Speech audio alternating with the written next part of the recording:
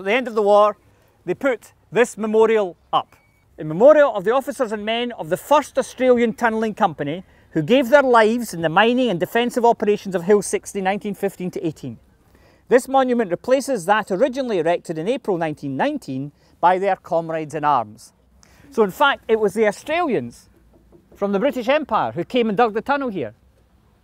But if you look carefully, you will also see that there are bullet holes in this memorial. There, and there, and there, and there. That's because in 1940, the Germans came back, and some of the soldiers who were Nazis came here, and they used this as target practice. The thing that made the biggest impression on me today would probably be Hill 60, because you're thinking these men have tunnelled all the way from our lines to the German lines through clay and then planted all that explosives and then blown the top completely off at Hill 60. And that's, that's quite a big thing to swallow when you hear about it. This is 129 metres across, the same as the Pool of Peace, but it's not 29 metres deep. And what happened was this. When they dug the tunnel underneath, they blew it up and it went boom, and it left a very deep and steep crater. But on the other side of the trees here, there is a railway line, an embankment. So when the explosion went up, whoomph, the earth came round this half of it to create the lip of the crater. But on that half, the earth just fell straight down into the embankment, you see? So you're standing in half of the crater that was left in 1917. But you can very clearly see the semicircular arch all the way around. These men are digging, just like clay kicking all the way from our lines to their lines and never knowing if they're going to discover it and, collapse the mine on top of them.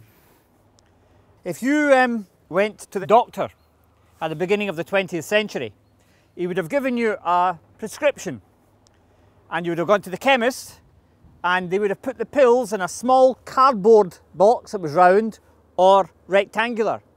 These were called pill boxes. And during the First World War, the British Army developed the idea of building a round or rectangular concrete box, and inside they put a man or a couple of men with machine guns.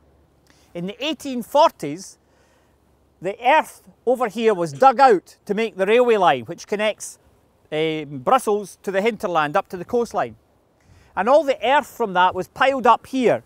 So this is an artificial hill you're sitting on, 60 metres above sea level, so it's called Hill 60. And the Germans got here first. And they put in these rows of pillboxes and they put inside them men with machine guns. And if you tried to attack it face on, the bullets came out so fast they could literally cut you in two, cut your legs off, cut your head off, disembowel you. They were very difficult to capture. One of the very few ways to try and capture this was to get the soldiers to crawl across no man's land with buckets of bombs, hand grenades, and get close enough to throw a hand grenade in. And when it blew up, in this confined area, the bits of shrapnel would go 360 degrees, and of course they would blow the Germans to bits. But of course they know that's going to happen. They've got the machine guns aimed at the ground to cut you into shreds. Some people did manage to do it, and they were killed. And for their bravery, they were awarded the Victoria Cross, the highest honour a soldier can get. But of course they were dead. So it was awarded what is called posthumously, after death, and the medal was sent to their families. The Germans stood there and they were on the very spot that we were standing on, shooting at the British, and thousands have died, and there's bodies and guns and remains of this war inches beneath your feet, buried in the ground. What is this, do you know? It's a pillbox, right? So what happened here? Because yes, it got blown up, but how? A mine, that's it. If you couldn't get close enough because the machine guns shoot you, one of the few ways you could actually defeat a concrete pillbox was to dig underneath it and put a high charge of explosive and then go boom. And that's what happened here. This was a German pillbox and the British dug underneath and blew it up. And you're standing there on the rubble round about it. But it does mean, of course, that this is still a German grave. The bodies of the Germans are still under here. Now it's all overgrown just now, but in the winter time when all this dies back, you can still see the barbed wire and all the broken bits of concrete round about.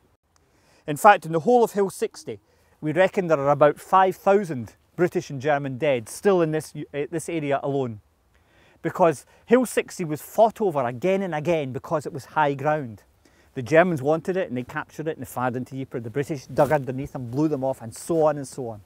So for 4 years, this was one of the terrible places of battle.